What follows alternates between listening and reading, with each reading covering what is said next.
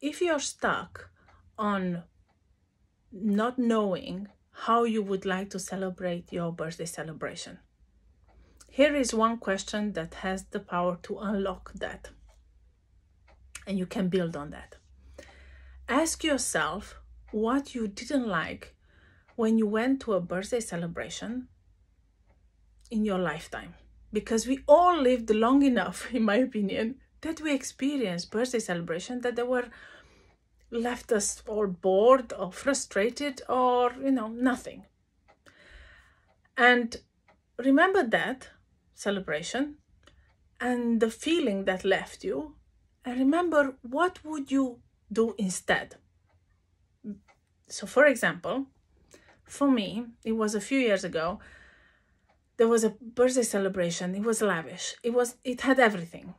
Food, drinks, music, space, everything was gorgeous. You could have said that it was perfect. Yet, people didn't know each other and they didn't mingle. They stayed in their separate little cubicles, And I felt a bit sad. When I left the party, I didn't feel very good about it. And I remember saying, I will never do this to myself. For myself. When I do a birthday celebration, even if I invite complete strangers, I will make sure we have an experience that brings us together.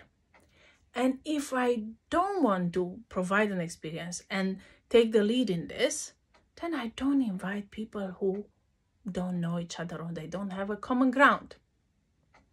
So for me, that helped me. So please remember something in the past that left you with a bitter taste from a different birthday celebration and think, I would not do that, and start from there.